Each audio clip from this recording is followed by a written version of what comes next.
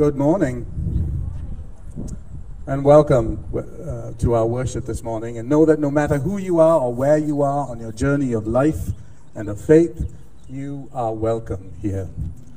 We're hoping the rain stays away, and we're hoping the sun stays away, so it doesn't get too hot and too wet. But it's wonderful to see you here today. My friends, in the midst of the world's chaos, come to this place and find peace.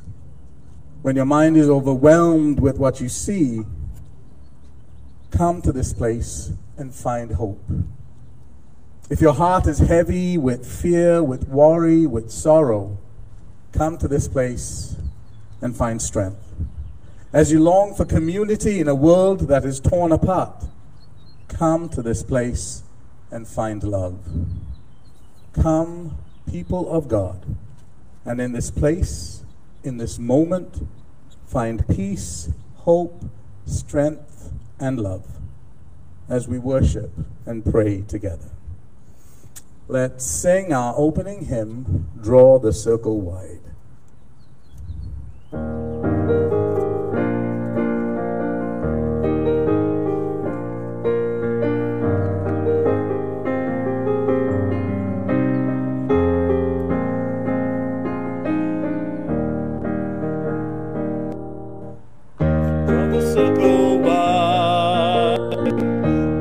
Wider still. Let this be our song. No one stands alone, standing side by side. Draw the circle wide. God, the still point of the circle, round whom all creation turns. Nothing lost but held forever in God's gracious arms. Draw the circle wide, draw it wider still. Let this be our song. No one stands alone, standing side by side. Draw the circle wide.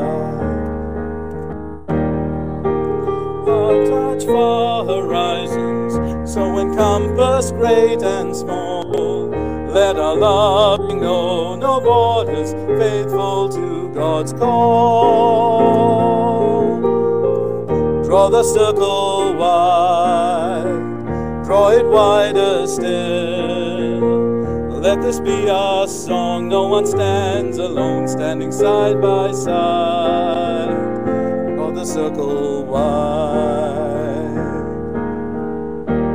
The dreams we dream be larger than we've ever dreamed before.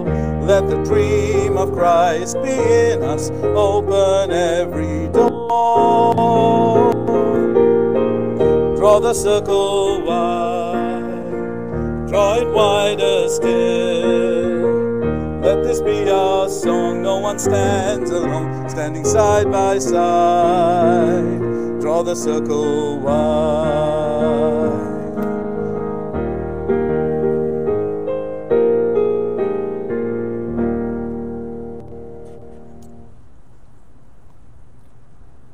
And please join me in the unison opening prayer.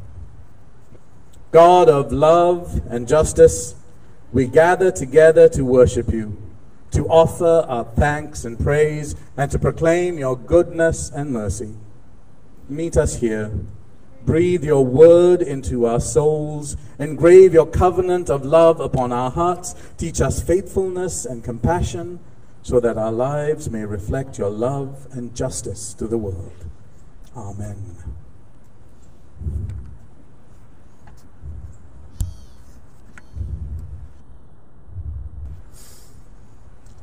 Our reading is from the Gospel according to Luke. Just then, a lawyer stood up to test Jesus. "Teacher," he said, "what must I do to inherit eternal life?" He said to him, "What is written in the law? What do you read there?" He answered, "You shall love the Lord your God with all your heart, and with all your soul, and with all your strength, and with all your mind, and your neighbor as yourself." And he said to him, "You have given the right answer. Do this, and you will live." But wanting to justify himself, he asked Jesus, "And who is my neighbor?" Jesus replied, "A man was going down from Jerusalem to Jericho and fell into the hands of robbers who stripped him, beat him, and went away, leaving him half dead. Now, by chance, a priest was going down that road, and when he saw him, he passed by on the other side.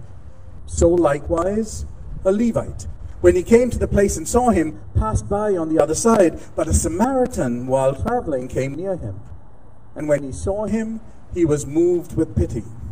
He went to him and bandaged his wounds, having poured oil and wine on them.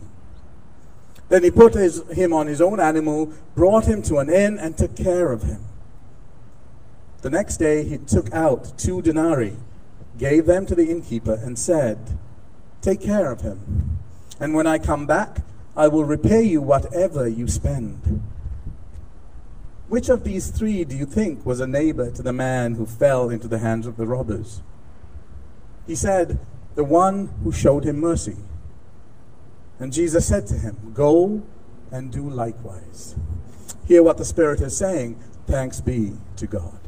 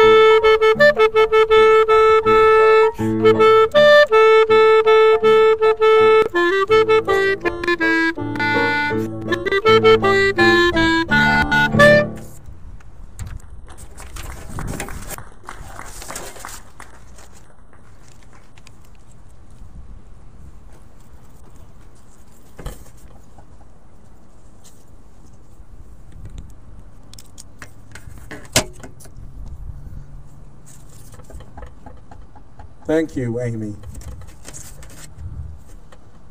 So during the summer, I'm preaching on some of Jesus's parables. And so the first time we were together, I preached on the parable of the prodigal son. Last week, we heard about the parable of the sower and the seed.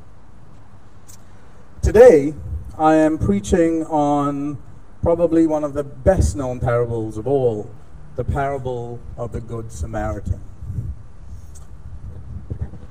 So there's this neuroscientist, his name is Dr. Antonio Damasio, and he studied the way that we make decisions. He has a theory based on his work with patients like a man named Elliot, who was a successful businessman until he developed a brain tumor that required surgery. When Elliot recovered, it became clear that his emotional connections to the world had been damaged. He was still highly intelligent and rational, but he no longer had any feelings. When he was faced with choices, even minor everyday choices, like when to make an appointment or what to eat for lunch, he couldn't do it. because no one option had a better feeling, because he didn't have an emotional response to any of his choices. He couldn't make a decision or maintain a relationship or even register what he did or didn't like. And as a result, his businesses failed and his marriage faded away. Antonio Damasio believes that we are guided to our decisions, not primarily by facts or conscious logic, but by largely unconscious emotional memories triggered by visual cues or smells or sounds we might never be aware of, working preconsciously or intuitively to make us choose one thing, one product, one partner, one political party over another. Now that probably doesn't surprise us, especially as we find ourselves in the midst of what is probably going to be a very divisive election season and a global pandemic, racial tensions, and most of us probably wonder why many of our neighbors choose to vote for people we're suspicious of, or policies we don't understand, or downplay and minimize the seriousness of what we face in this time, or refuse to wear masks and exercise social distancing. And we wonder why that happens. See, we make decisions based on loyalty, based on hope, based on fear, trying to avoid a world where we and those we care about might suffer or struggle, looking for a future that's secure. So Luke tells this story of a man who asked Jesus what was a political question, looking for security in his future. Teacher, what must I do to inherit eternal life? Luke says the man was testing Jesus, wanting to see whether Jesus belonged to the right group, whether he was wearing the right colored tie. But his question was bigger and deeper than it appeared. If eternal life is to be a blessing, not a curse, it needs to be in a place where we and those we care about can prosper and be safe. Eternal life in a war zone or in lawless chaos is a definition of hell. So what must we do, the man was asking. How can we live to make a world with justice and at peace? Now Luke also says that the man was a lawyer. So Jesus asked him what he had read in the law. And the man replied with a stock and standard answer. You shall love the Lord your God with all your hope, with all your heart, with all your soul, with all your strength, and with all your mind, and your neighbor as yourself. You have given the right answer, Jesus told him. Do this, and you will live. That's the way to make a world worth living in. That's the kind of world you'd want to live in for a long time. A world where the law says the first and highest value is love. But the man wasn't satisfied. Luke says he wanted to justify himself. Maybe he wanted to demonstrate his cleverness. Maybe he was looking for some kind of guarantee, wanting to prove to himself and those around him that he deserved a place in that perfect world. But he had missed the point.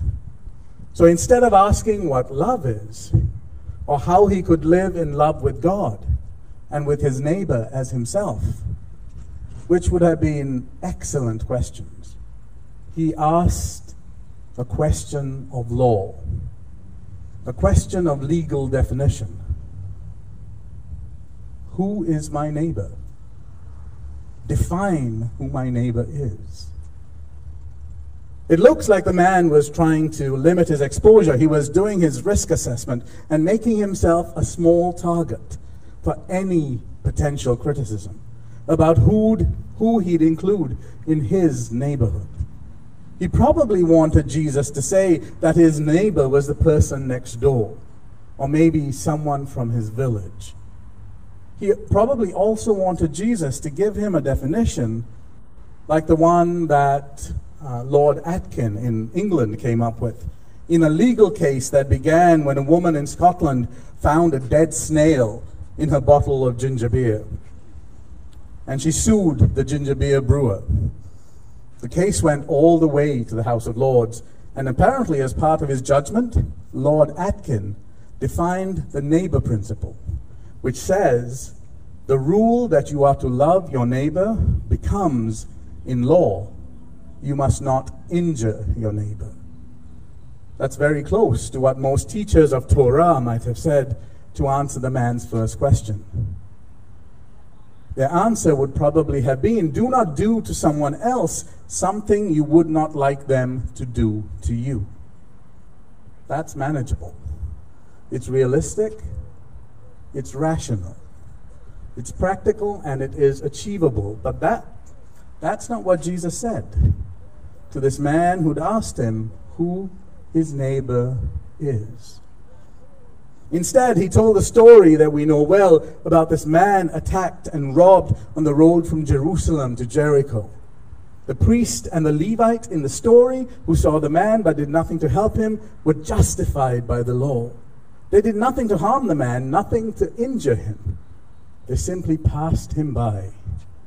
They could even have argued that passing by was the proper thing to do. They didn't know what was wrong with the man. They didn't know if the robbers were still around and if the man was sick or if he died while they were with him. Torah said that that would have made them unclean. For a priest or for a Levite, a religious lawyer, that would have left them unable to work until they had been purified.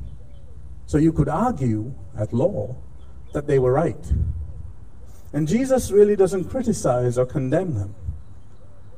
But when a Samaritan comes along, and we can modernize him in all sorts of ways, a refugee, an immigrant, a Democrat, a Republican, a Black Lives Matter protester, a policeman. And when he saw the man on the road, he felt compassion. The Greek word for compassion, translated, means his bowels were moved. His inner parts were moved. Now, we might now say he saw himself in the beaten up man, and his mirror neurons fired. But however we describe it, it was an emotional response. And that feeling, rather than any logical process, led him to do whatever he could, and more than could be expected for someone who, in other circumstances, he might not have welcomed to live next door. When he finished the story, Jesus asked the man in the crowd, which of these three do you think was a neighbor to the man who fell into the hands of the robbers? And the lawyer replies, the one who showed him mercy. The way to eternal life, according to Jesus, the way to a life worth living, and the way to a world we'd want to live in for a very long time, is by letting love, not legalism, move us to action.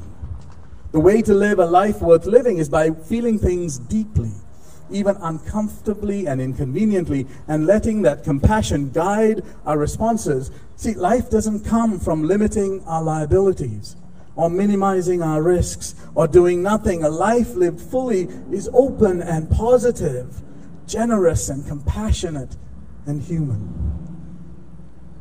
One of the most frustrating things about reading the Bible in church is that almost always when Jesus has had a conversation or told a parable, the focus of the story just moves on.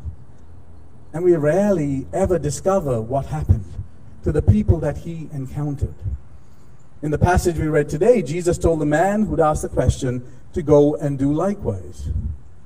But there's absolutely no way that we can discover whether the man who wanted his neighbor defined learned how to live with mercy. Unfortunately, if Antonio Damasio is right, legal arguments probably don't change how people feel. And although this is a persuasive parable, the Good Samaritan doesn't really tell us how to help a hard heart be more tender. The teaching in the parable is quite clear. Our neighbor can be anyone in whom we also see ourselves. anyone with whom we identify or sympathize or empathize. And maybe that's what loving my neighbor as myself ultimately means. But what if I can't see someone as my neighbor?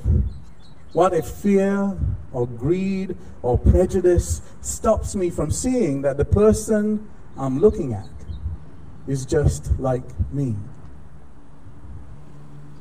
And it looks like Jesus told parables because there's something in a story that makes space for some humanity to grow. When someone tells a story, we pause for a moment. We try to imagine the scene. The road from Jerusalem to Jericho, for example, and we use our own experience, our memories, our emotions to fill in the gaps between words. If the story is well told, we're drawn into it. It absorbs us. Things we already know are reinforced, and we give the storyteller time and trust to take us into something we don't know.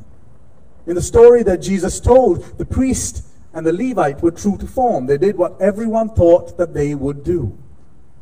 But the Samaritan man came with a twist.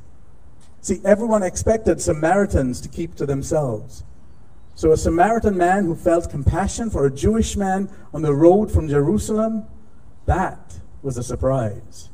And in that surprising insight, in that moment of fresh vision, a space for humanity and mercy grew. Sadly, much of the time, and we're seeing more of that in this time, we're pressured, especially in this culture and society, to ignore our feelings and emotions, to focus on ourselves and our needs and our freedoms, and to deny and ignore that we are connected to each other, and that we do have a responsibility for each other. We're told that stories are a waste of time, that vulnerability is risky, and that tenderness cannot be trusted, and that compassion is weakness. So instead of living with love, we ignore our neighbors and we try to turn God into an idea, into rules, into laws. But as Antonio Damasio tells us, our emotions are our compass and our guide to a life worth living and a world worth living in. And Jesus tells us stories designed to transform and surprise. So maybe we need to hear and tell more stories, and to let both the joy and the sadness of other people's lives move us. Move our inner parts to the compassion and mercy that we need to inherit eternal life. Amen.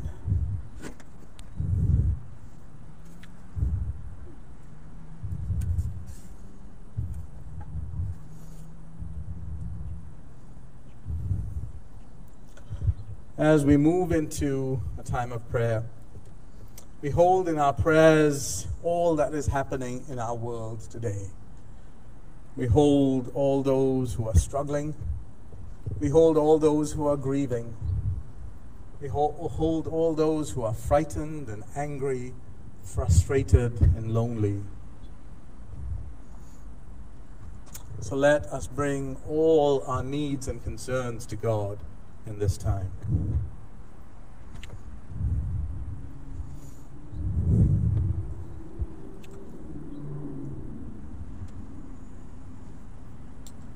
Most loving, most holy God, in these days of knowing, not knowing, we, like the buds on the trees, are eager to burst forth into the world. Hold us gently in place until we are certain in the ways of loving our neighbor.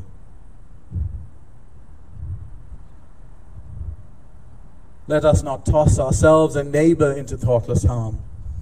Let us recall, O God, that all life is sacred in your eyes.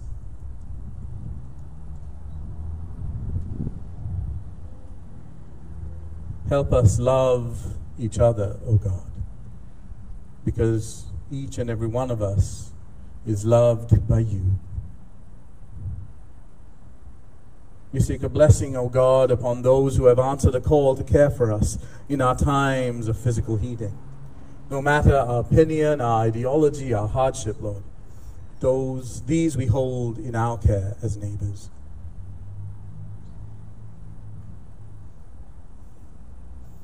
Help us, O God, to hear that caring for one another is your command on our lives. Open our ears to hear the tragedy in this time, and not only our own anxiety and grief that may come on blustering words and tired rhetoric. Instead, let us think on how we can make the world a better place. Help us, O God, to think on what kindness, however small, we might offer someone. Let us remember that our life is not our own, but belongs to you. Let us dream, O God, how we might enter our communities to be a beacon of hope for those living in disorder, to come alongside them while they find order, alongside them while they reorder their lives. Help us always, O God, to remember our promise to you that we will care for our neighbor as ourselves. We bring all these prayers to you, O God, in the name of your Son, Jesus Christ, who taught us when we pray to say, Our Father, who art in heaven, hallowed be thy name. Thy kingdom come, thy will be done, on earth as it is in heaven. Give us this day our daily bread, and forgive us our debts, as we forgive our debtors. And lead us not into temptation, but deliver us from evil, for thine is the kingdom, and the power, and the glory forever. Amen.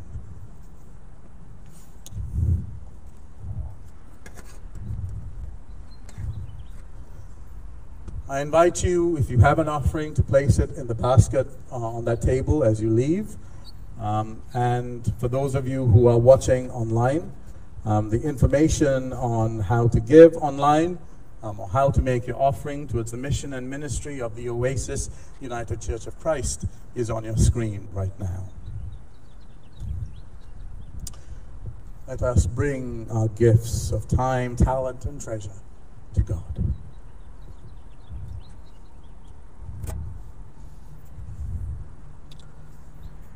And let us join together in our unison prayer of dedication. Let us pray. Receive our gifts and our thanks, O God. Take them and expand them, that love may be shared between us and with those who long for a greater love. Amen.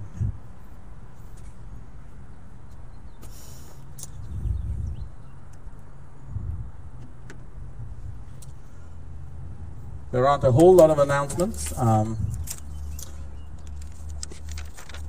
The only big one is that we are planning a virtual Bible school the week of July 13th to 17th. It'll be evening via Zoom. And we are partnering with 3 other churches. National Avenue Christian Church in Springfield, Westminster Presbyterian Church in Springfield, and St. Paul's Evangelical Lutheran Church in Lowman. And so we should have about 25 to 30 kids participating, and we're looking forward to it. It should be a lot of fun. Reverend Jody Furness-Wright and I will be partnering in leading it, and we've got volunteers from all our churches helping, so it should be a lot of fun, and I'm looking forward to it. If you do have or know of people who would like to participate and who haven't registered, they have a couple more days if they would like to. Just send me an email, and I will include them. Are there any other announcements we need to share with each other? Nancy?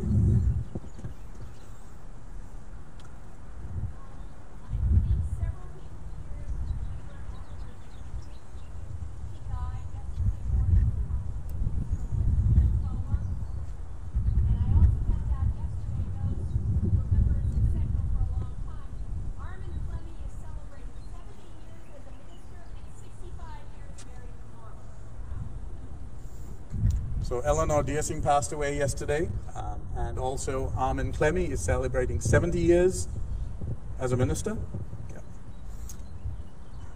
So, and 65 married, yes.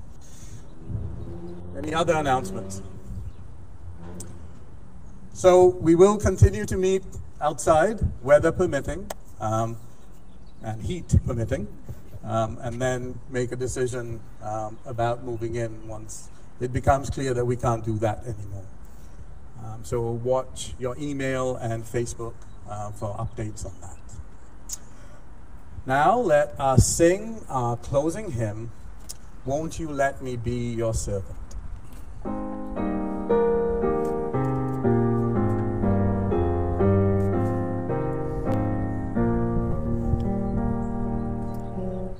Won't you let me be your servant? Let me be as Christ to you. Pray that I may have the grace to let you be my servant too.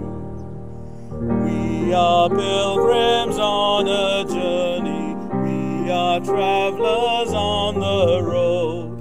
We are here to help each other walk the mile and bear the load. Christ light for you in the shadow of your fear. I will hold my hand out to you, speak the peace you long to hear. I will weep when you are weeping, when you laugh, I'll laugh with you. I will share your joy and sorrow till we've seen this journey through. When we sing to God in heaven, we shall find such harmony, born of all we've known together, of Christ's love and agony. Won't you let me be your servant? Let me be as Christ to you. Pray that I may have the grace to let you be my servant too.